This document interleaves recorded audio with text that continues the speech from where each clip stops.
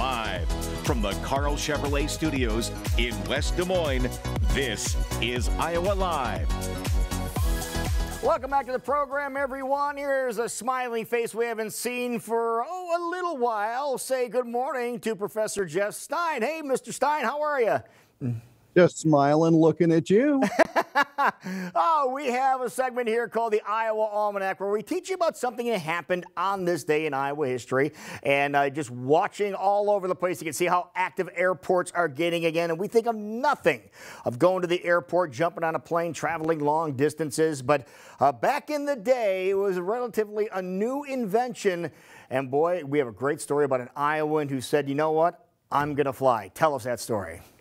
You know, it's great, Lou, if you're able to discover something you like from a young age. And from his youngest days, Arthur J. Hartman of Burlington was restless. In fact, he once told his wife he couldn't stand just looking at four walls. And that is what led him to the sky. On September 6th of 1903, when he was only 15 years of age, Art Hartman made his first solo flight in a balloon. Now, that was even before the Wright brothers took to the sky, and Art soon got a job, get this, parachuting from balloons. But he was convinced that the future of powered flight lay in what is known as heavier-than-air craft. And before he was 22 years of age, Art had built his own monoplane.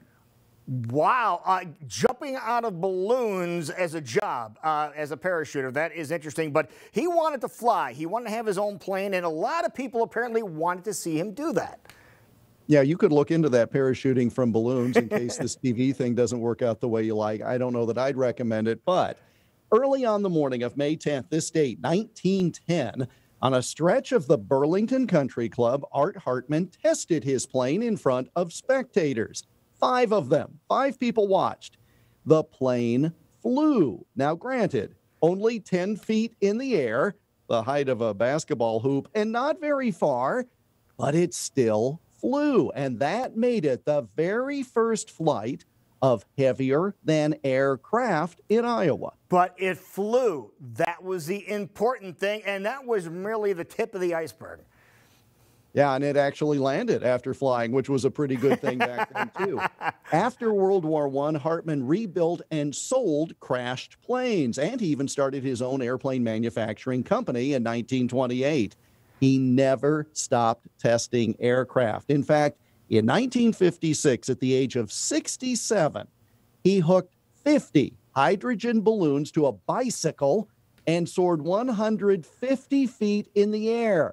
Now, put some perspective on that. That's 15 times higher than his first flight in a monoplane a half-century before. And Art Hartman kept flying in one way or another until his death in 1971 at the age of 82.